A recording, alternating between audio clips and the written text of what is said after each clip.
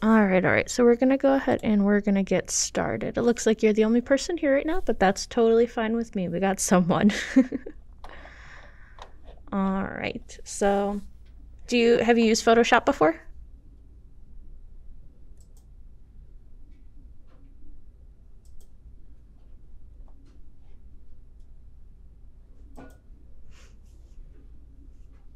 All right, well, I'm gonna go ahead and go about this like you haven't used Photoshop before, just in case. So when you open up Photoshop, you're gonna get this window here, and you're gonna go ahead and you're gonna click New File. And then with this, it's gonna determine whatever size your canvas is. So for example, if you wanna print something out on a normal piece of paper that's an 8.5 by 11 piece, this is where you would change that size. We're not really making something to be printed out like on a piece of paper. So for example, if you're doing this and you want to print it out to put in a photo frame, you would measure the size of the photo frame. So I'm just going to do 9 inches by 9 inches, and you always want your resolution to be at least 300 pixels per inch, because that's the quality of your photo. You don't want it to be pixely or grainy. So we're going to go ahead and start off with that, and then once everything's done, we're going to hit create, and it's going to open up a new thing here, and it's going to be brand new canvas with a locked background layer.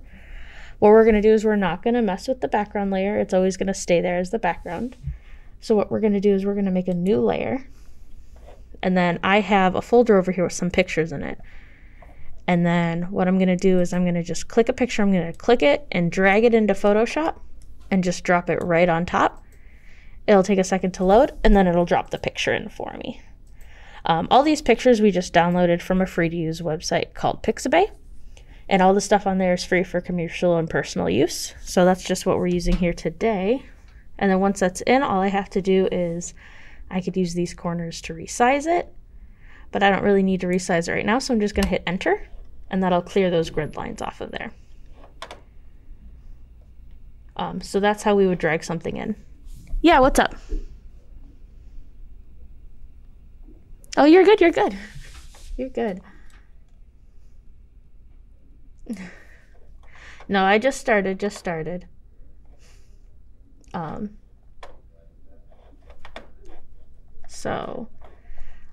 we're going to be doing today is we're going to take a face, and we're going to put it on a snowman. So if you wanted to make like a holiday card or a fun picture of your kids or anything like that, you can go ahead and do it like this. But I was just showing the basics of dragging a photo into here. So I'll do it again with the snowman. I just have a folder opened up on my other screen. So I just grab the picture of the snowman, click and drag it over to Photoshop, and when I let it go, it'll load it on in. It'll just take a second. And then the snowman will pop up. And then when it's got these blue lines on it, it means I could change the size. So I can grab the corners and I can click and drag to change how big I want it. So let's say I want the snowman to fill the screen. So we'll go like that big. That's a good size for me. Maybe a little bit bigger. I'll just drag him right into the middle. And then once I'm done, I just hit the enter key on my keyboard, and then he'll be right there. And then to get back to the picture of the boy that I had, I can just drag this layer to the top. The layers are very similar to like if you were to use tracing paper to draw, how you can see one over the other. So whichever one's on top is going to be the one that you see. And then, so what we're going to do is we're going to take this face and we're going to put it on the snowman. So the first thing that we have to do is we have to take the kid's face. So we'll use this tool called the selection tool. This is the lasso selection tool. So if I click on it and I hold, you can see there's other selection tools here as well, but we're just going to use the lasso tool. And then we're going to go ahead and we're just going to trace around his face, giving a little bit of extra space around it so we got something to work with. And then once we have that selected, and you can see that little moving dotted line, we're going to go ahead and we're going to click this button down here, which is the masking button. It's a little rectangle with a circle in it, and when we do that, it'll remove everything except for what we selected. And it's still there. We can go ahead and bring it back if we need to. So we can remove the mask. We can put it back on. Or if I need to tweak it at all, I can just use a paintbrush, click on the mask, which is this black and white little square over here, And then if I use black, it'll erase. And if I use the color white, it'll bring stuff back. So it's very handy. It's a lot better than just erasing, because if you realize, oh no, I need a little bit more here, you could always bring it back. And then to change your colors over here, you have these squares. If you click on them, you can go ahead and pull up this color picker. You use it by selecting the color you want over here. So let's say I want a dark green. I go to the green, and then I can change the hue, saturation, lightness, and darkness here. So if I want a really vibrant green, I can go here. If I want like a dark green, I can go here. Very pastel green, I can go over here. Same thing for all the colors. So like if I wanted a blue, dark blue, light blue, pastel. And then when you're in the mask, you can only use black and white, which are over here. But that's how I'm changing colors. So then the next thing I'm going to want to do is I'm going to want to change my brush from hard, which means it'll give me this hard edge. So you can see it's a nice hard edge. If I change it to soft, it'll give me a nice soft edge. So let me go ahead and make this a little bit bigger so you could see. But you could see it like fades it a lot more, which is what we're going to want for this. So I'm going to want to fade all around all the edges of his face. That way you can't see any hair. And his face, the edges of his face aren't so harsh. Then we have the little face here. And then what we will want to do next is we're going to want to move the face so it's over the snowman. So the first thing that we'll do is we'll change the opacity so we can see exactly where the snowman is behind it, which means we're going to make it a little see-through. So we're going to go up here to the opacity bar, and we're going to turn it down just a little bit, maybe about 50%, so that way I can see behind it. And then in order to move it and change the size, we're going to need to transform it. So we're going to hold Control and the letter T on our keyboard, and it's going to bring up this blue box again, which will allow us to change the size, to rotate it, and to move it around. So what I want to do is I want to make this a little bit smaller so it fits. That way his eyebrows and his mouth can both be seen. And then I want to put it in the center of the snowman's face. Once I have it where I want it, I hit enter so it will stay in place. Take the opacity, turn it all the way back up. And then the next thing I'll have to do is I'll have to take the snowman's face away. So in order to color on a layer or to edit a layer, you have to rasterize it. To do so, you hover over what layer it's on. You right click with your mouse and you click rasterize. And all that's going to do is it's going to turn it into a pixel image instead of a photograph that you placed in. And so once I have that, I'm going to go back over here to our selection lasso tool. I'm going to click that to turn it on, and I'm going to draw around the snowman's face.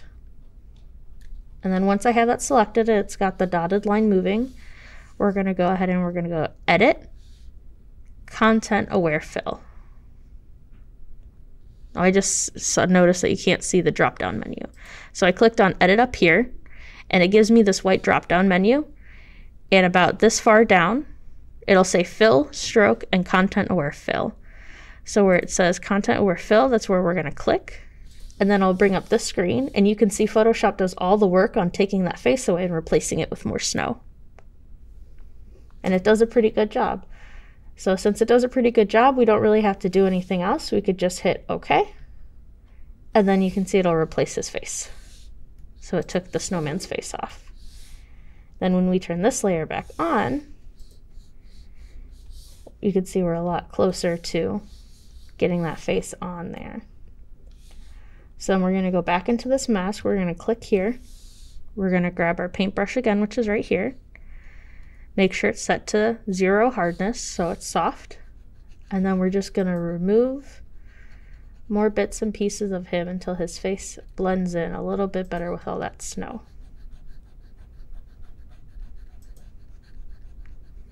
Now we also want to make sure we could see this top of the hat here. You can see the scarf.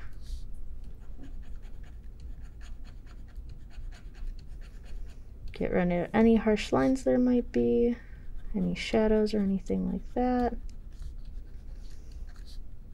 All right, and we got his face on there. So then the next thing we're going to want to do is make a new layer. So you come down here where it's a little square with a plus in it, and you hit that to make a new layer. Once you have a new layer, you're going to go ahead and right click on it and hit create clipping mask. It's going to bring up another white box with options in it. And one of the options is going to be create clipping mask. And then once we have this box made, we're going to go ahead and we're going to go to the color mixer. And when we open the color mixer, it also gives us an option to choose a color from anywhere on here. So what we're going to do is we're going to choose the color of the snow, and you can see it automatically picked. Oh, it's not showing the color picker either. But with the color picker, when you click on here, it'll automatically change the color. And then once I hit OK, you can see it change to the color of the snow right here, which is a nice grayish blue color. And once you have that, you're going to use your paintbrush and you're just going to paint that color over. And it'll kind of look like the face disappears, but it's still there. And then we'll go over here to our drop-down menu where it says normal. Those are our layer modes. And we'll select the one that is color. So once we hit color, you can see the face matches up with the snowman. And so just to finish touching everything up, we'll go back into our mask, make sure we have a soft brush, and we have black selected. And we'll just go and get rid of any little lines that there might be. So I noticed there was a harsh line right here over by his eyebrow, and there's another one up here by his eyebrow as well. And I'll just paint to get rid of those. Make sure we could see his hat nice and clear, and his scarf very well. And then we got a face on a snowman. So I'll go ahead and I'll run through this one more time, but if you have any questions first, please let me know.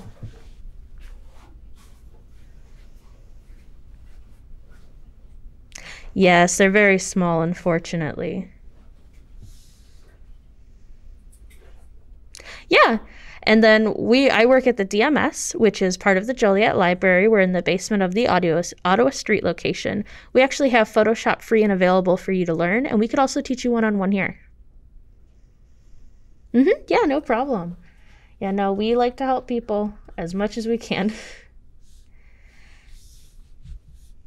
So then, since this is all done, I'll go ahead and I'll save it. So in order to save it, we go up here to File. And then it drops down another white menu, which doesn't show on here, but I can see it on my computer.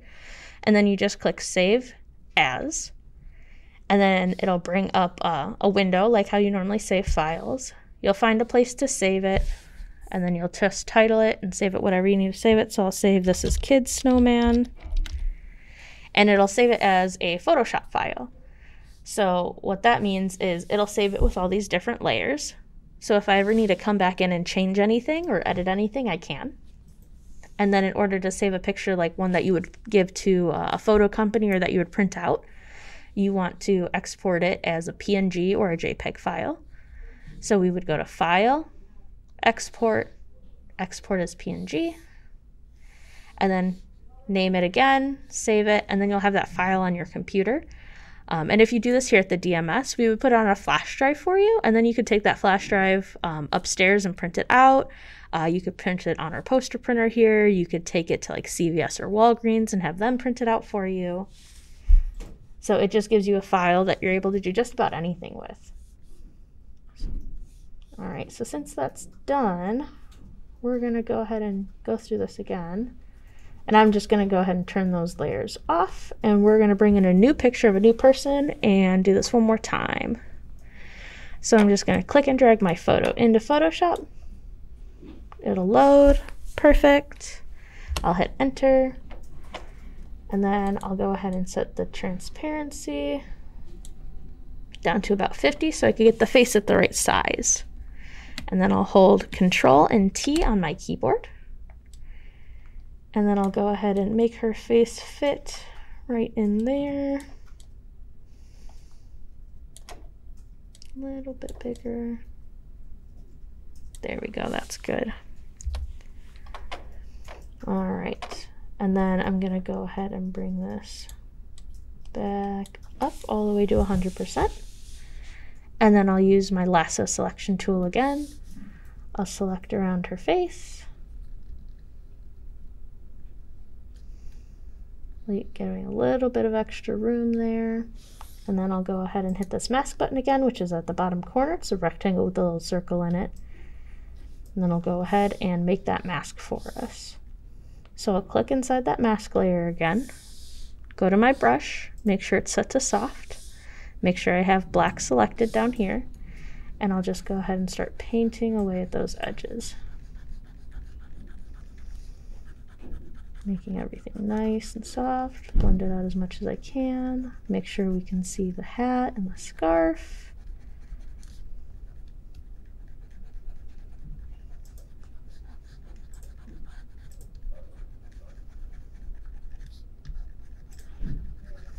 All right, and then once I got that done, I make a new layer. I go ahead and I right click. I set it as create clipping mask. And then I pick the color of the snow. So we click on this little square, it'll bring up another window. You can't see it, but it's right here. And then we could just click the snow. It'll give us the color of the snow. And then we click OK. And then I'll just paint over this. And then go to the drop down bar right here for the color modes and set it to color. We can see that's a little dark because your skin complexion's a little darker. So what we're going to do is we're going to make another layer. We're going to set this one to clipping mode by right clicking and hitting create clipping mask. We're going to drag it underneath that color layer that we did before right there. And then we're going to go up here where it says adjustments. We're going to click on that. It's going to open this new tab here. And we're going to go ahead and click on curves right here. And with the curves, what it's going to do is this top corner is going to be our lights and this bottom corner is going to be our darks. So if it's dark, we're going to grab the bottom corner and bring it up a little bit. And for the lights, we're going to bring it up just a little. And then we just want to bring it up a little bit so it matches the snowman. That's pretty close. And then we'll just go back into this face mask layer again right here and just continue painting away those edges until they're nice and soft and blended out.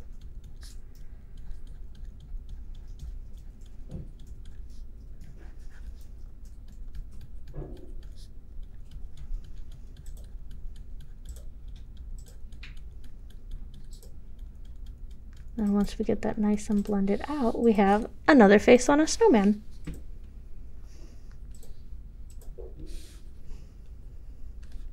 And then do you have any questions about any of the tools that I'm using or how any of these work?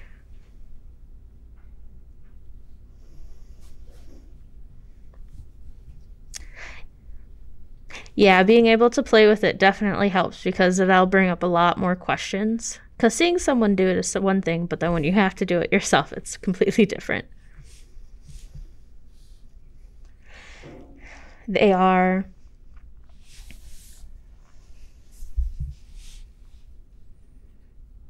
Yes. No problem, no problem.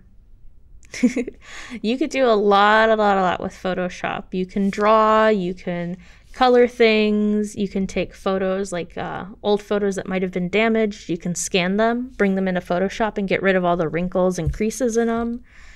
You could do a lot with Photoshop.